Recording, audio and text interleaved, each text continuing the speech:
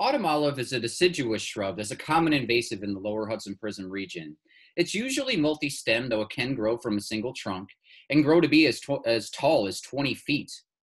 Probably its most distinguishing characteristic are these leaves with these silvery scales that can actually provide a silvery cast. Even from a distance, you can see sort of this silvery nature to it, even as you're driving your car by it. The upper part of the leaf is dark green with little silver dots on it, but it's really the undersides that are covered with these grayish or silver scales almost across the whole part of the bottom part of the leaf. This is what it looks like in its shrub form over here. In terms of its history of introduction, it's native to China, Japan, and Korea.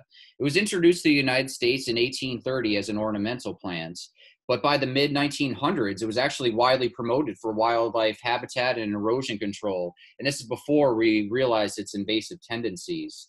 It was also used for restoration of soils degraded by deforestation and mining, and was even promoted in plant sales across the US.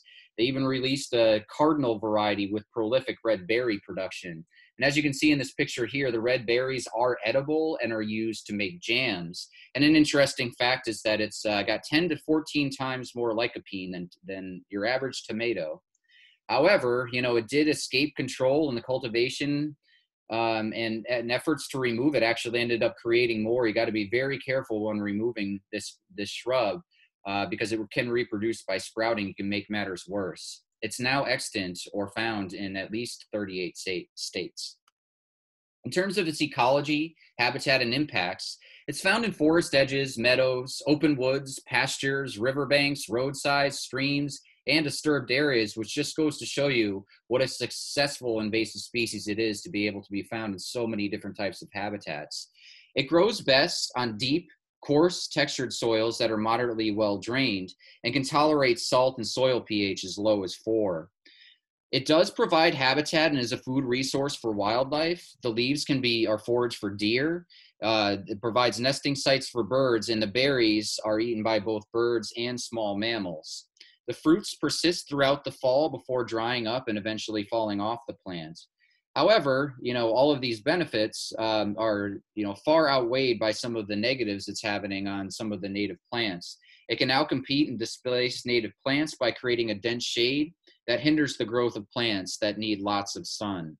And essentially, automotive monocultures do not sustain insect populations during the growing season that songbirds require for nestlings to survive into adulthood. So while it is a food resource for birds, there are other trophic cascade effects that are impacting birds in negative ways.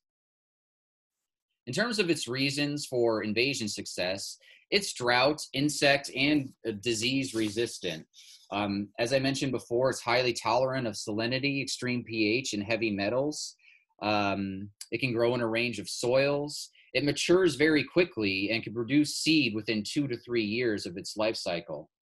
As I mentioned before, it can resprout readily after burning and cutting, so you have to be very careful when you are removing it. The berries are eaten and widely dispersed by birds, which is another mechanism for how it's invading certain areas and different types of habitats. It's not just around the original shrub. And it also has early leaf out, and seeds persist long to the fall, meaning it has a longer growing season than a lot of its native competitors.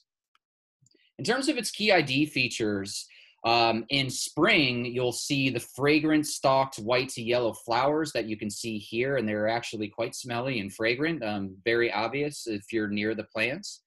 But really, it's these silvery scales in the undersides of the leaves. You can see in this picture as well, that sort of wavy nature to the leaves. These leaves are usually 1 to 3 inches long with no teeth on them, meaning it has a smooth margin. And they're alternate on the stems, and obviously this more like oval shape to them.